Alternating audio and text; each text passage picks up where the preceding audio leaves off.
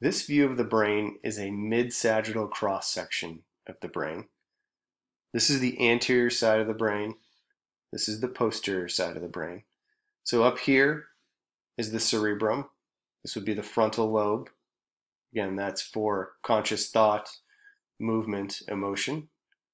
Back here would be the parietal lobe, which is somatosensory function. Here would be the occipital lobe. That would be processing visual signals. Then as we move down, there's this curved strip of white matter. That's the corpus callosum. Those are axons or neurons that are connecting the left and right hemispheres together.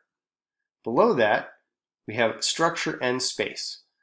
This structure right here is the thalamus. So that's the structure that's editing and routing signals to the cerebrum. And then there's space. So there's an indentation here and here. This is all the third ventricle.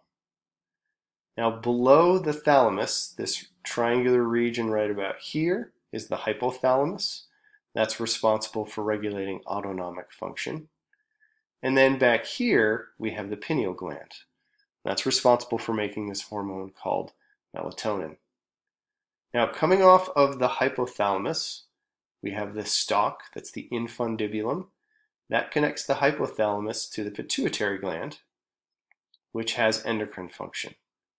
Now this structure right here is actually a cross-section of the optic chiasm, where the two optic nerves come in and cross. Now as we move down inferiorly, we have this region of the brain, the midbrain.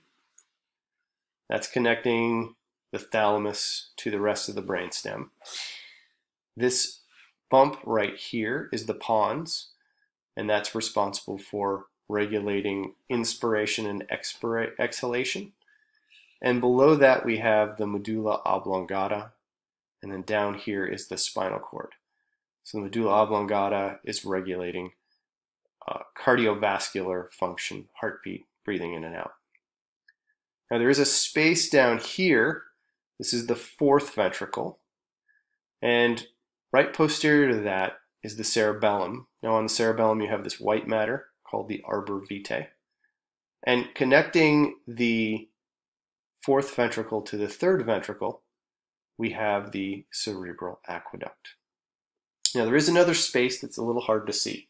So I'm going to put the probe into that space. So there's space right here. If I pull that apart, we'll be able to see this space right here. This is the lateral ventricle. And here also is the lateral ventricle.